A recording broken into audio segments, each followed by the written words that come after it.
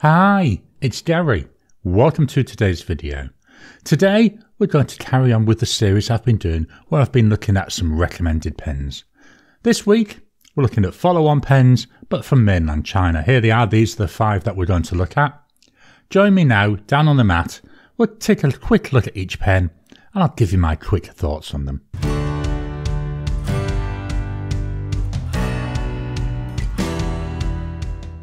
Welcome down to the table. Follow-on mainland China pens. What I've done is I've gone and searched on AliExpress, which is where I get my pens from. So the prices I'll give are what I was able to find in the last week. I'm going to fetch the pens out in increasing price order. So the first pen, this is the Jinhao 100 Centennial. This is like a duofold style pen. Very nice pen. I love the blue colour of this. It's available in loads of different colours. I've got 3 of these at the moment, and what I'll do is I will buy some more, but I'll only buy them when I see a colour that I like. And you know, I find this blue is quite pretty. It's duofold style, so we've got the black ends. We've got a little Jinhao logo there up on the top. One of the things I'm doing in this video, there will not be multiple pens from the same manufacturer, so this is the only representative of Jinhao. There are a lot of other Jinhao pens that would fit in this category. So we've got here a Jinhao. I'm just going to call it the 100. It's the Centennial. This has got a medium nib. I only buy Centennials or these Jinhao 100s with a medium nib. I believe there is a fine nib available as well. Price-wise, this was 18 Aussie dollars. The price I quote is excluding postage where possible, because depending where you are in the world, the postage cost will be different. The ink is by Oster, and it's blue water ice.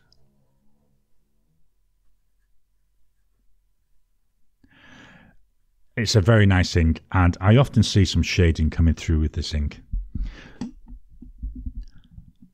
Not seeing much at the moment. This paper is Rhodia paper. Line variation, no pressure, and there's some pressure, so it gets slightly wider line, but it's a fairly stiff nib. None, with, none, with, none, and with. So again, here you can't really see much of a difference. I'll move the mic down to the page so you can hear the pen write.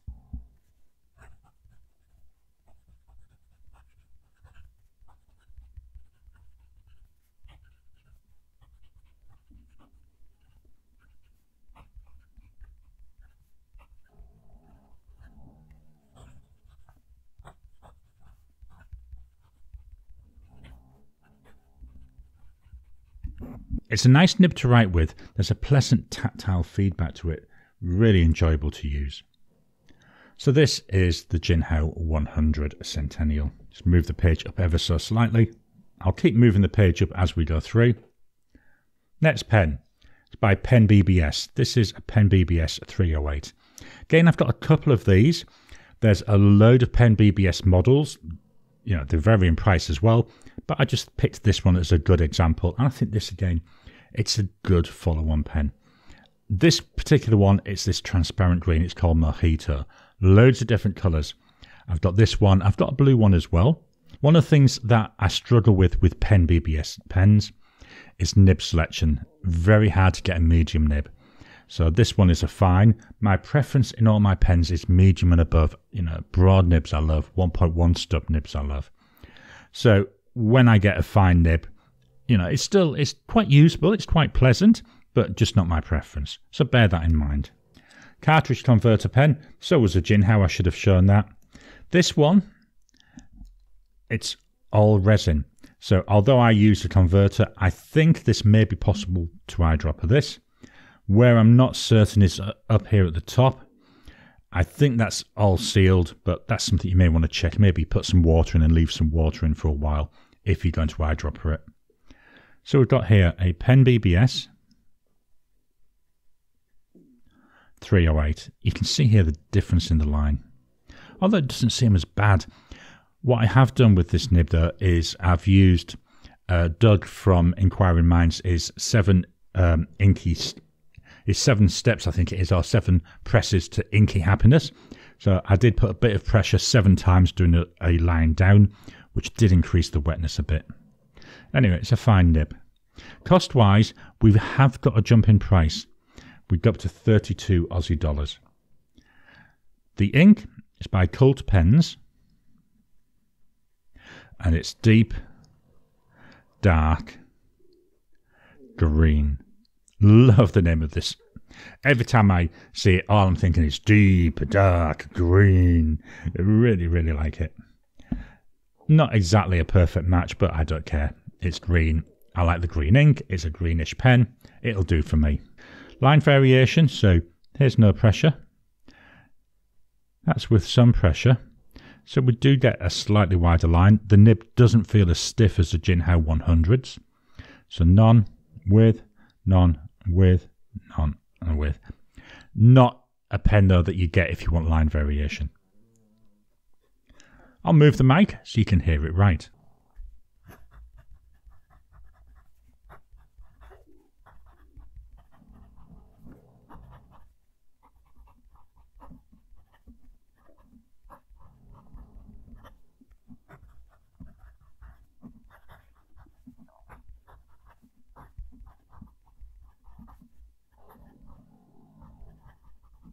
This pen feels more like I'm writing with a pencil. It's definitely a stiffer feeling nib. Although, as I said earlier, it doesn't feel as stiff when I'm doing my line variation. But when I'm writing, just with my normal writing, there's got really pleasant feedback. Hopefully you could hear it. I could certainly feel it as well through the nib. It's got a nice tactile feel to it. So this is the PenBBS 308. Let's move this up. Up next, one of the first Chinese pens that I bought. This is the Moonman or Majohn M800.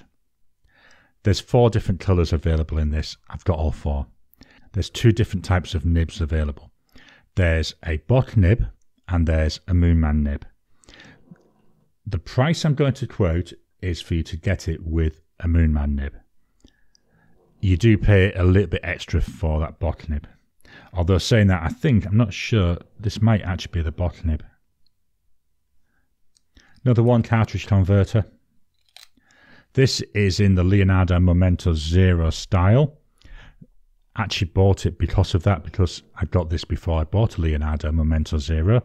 I wanted to make sure that I could get on with the section, and I actually love this section. It's one of the nicest sections I've got. The way it just tapers down, and then we've got this nice straight area here. Very comfortable. I hold my pens down low, so that's why this is perfect for me.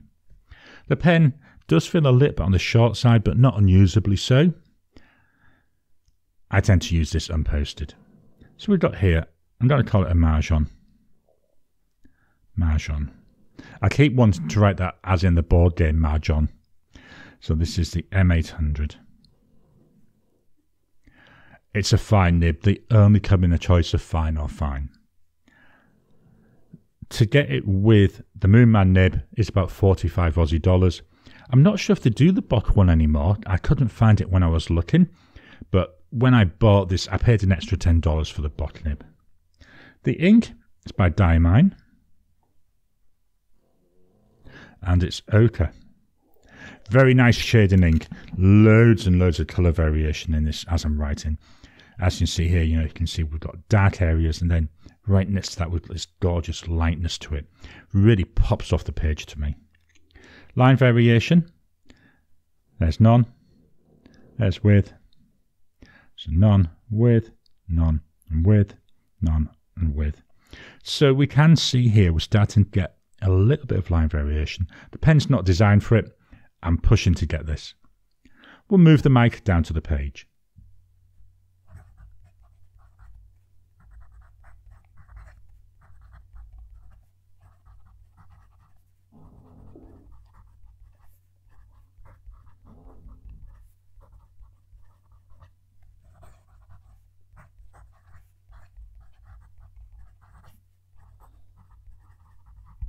Again, we've got a pencil-like feedback to it. The nib, fairly stiff filling, although we do have enough to give that line variation. Love this. I love the way it feels when I write.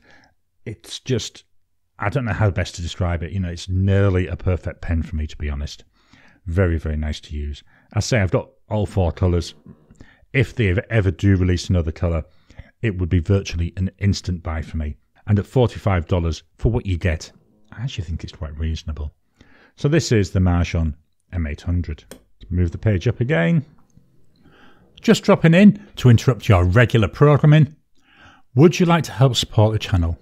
If so, please consider joining as a member. As a member, you'll get early access to my videos. I normally upload them a couple of days before they go out, and as soon as they're uploaded, they'll be released to members. There'll also be a shout out at the end of the videos, and then as we get the members coming in, we'll actually chat among ourselves and work out what other perks, what other things you'd like me to add in. You know, would you like maybe a monthly live chat just for members?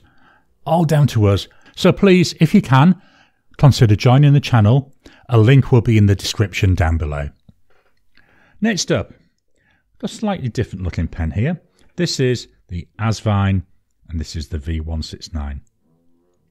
This is a fairly heavy feeling. The whole outside is covered with this metal.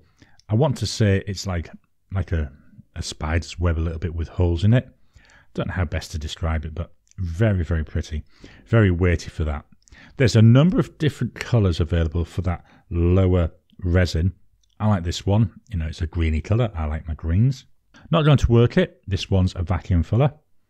Can get quite a lot of ink into this pen. Number 6 size nib. Same with, to be honest, all of the pens so far. They're all number 6 size nibs. So that means you could easily swap them around if you want to. So we've got here a pen that worked right. Let me just go and play with this on the side. Apologies for that. Not sure why it didn't start up. Normally this works quite well. So we've got Asvine, and again we're getting issues. Let's see if we can get any further. So Asvine V169. And this, it's got a medium nib on it. As you've seen, we've got some issues writing with this pen. I think it actually may be to do with the ink. I've only had this ink in here a little time, and whenever I've used this pen with other inks, it's been fine. What I've just done there, I've just pulled the piston out a little bit to see if maybe it's the bottom of this vacuum piston that's maybe blocking off the ink from flowing. So let's see how we go with the rest of the writing sample. So the price for this was 52 Aussie dollars. The ink by Herbin, and it's Diablo Menthe. And again, we're stopping writing. There we go, it's going again. So it seems as if there's some kind of ink flow issue. One of the things I will do is I'll try pulling out the nib and feed and giving that a clean, see if that helps. Line variation. So there's none. Here's with. The nib is quite soft, but we're getting a lot of railroading. None, with, none, with, none, and with. I don't think this ink is helping. As I say, all the other inks I've had in here had no issues. I'll move the mic and we'll see if we can write a sentence.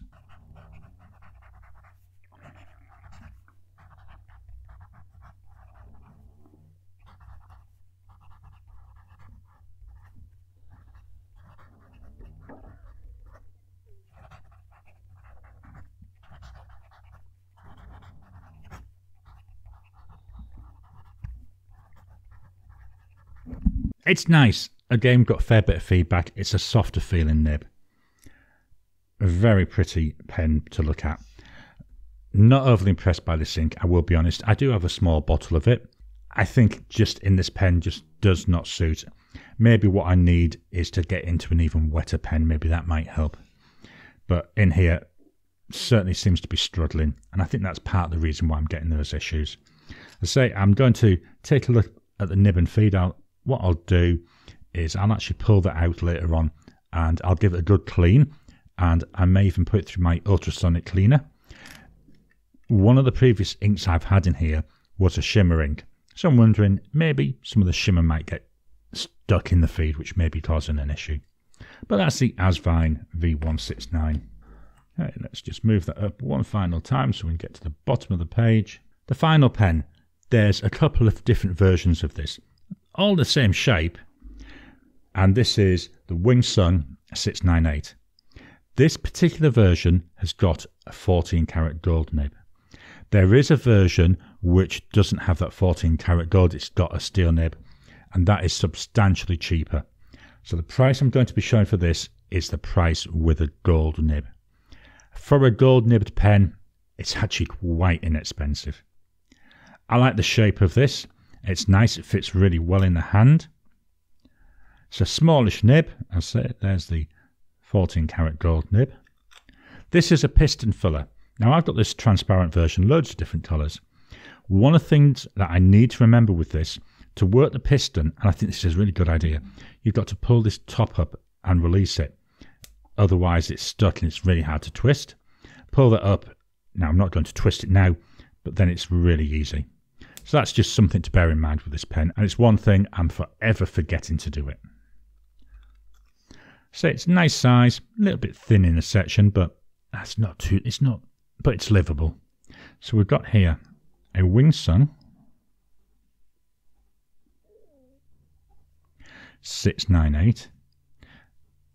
Again, very limited in nib choices. When I was checking, you could get fine, or you could get fine. But this is a 14 karat gold nib. I have a steel version. The steel version writes really nice, but is a bit more stiffer.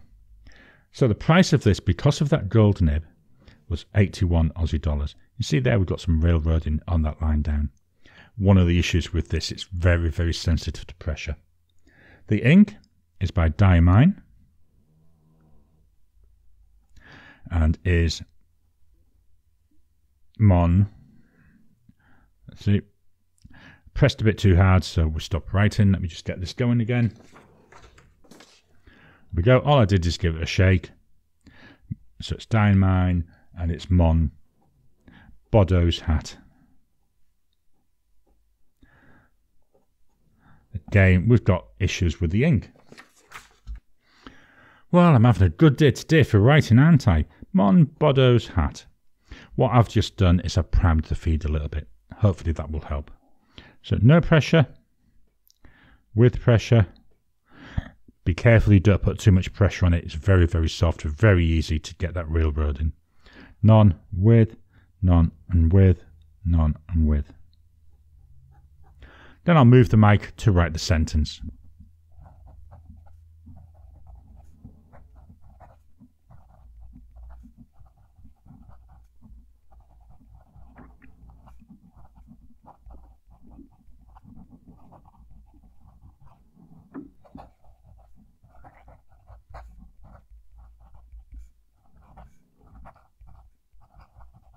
Loads of audible feedback with this pen. You can really hear it writing. In terms of tactile feedback, I actually don't feel that much. The nib, though, is very soft, so that's one of the things which I say you need to be aware of because it's easy to put too much pressure on. So this is the Wing Sung 698. What I'm going to do now is fetch in all the pens for one final look. So here we go with my top 5 follow-on pens.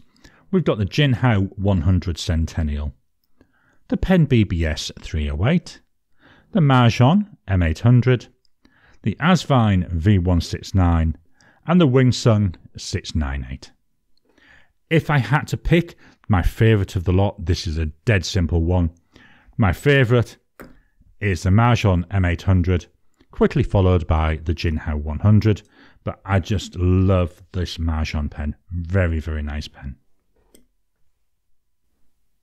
I hope you've enjoyed today's video. What follow-on pens would you recommend? We've looked at my selection of 5. I'd love to start building a list of what other people recommend. Please drop a comment down below. Let's kickstart the conversation. Please hit the thumbs up button. Every time you like, every time you comment, just helps with the YouTube algorithm. If you haven't already, please subscribe to my channel so that you can get new videos as I release them. I'll talk to you again soon.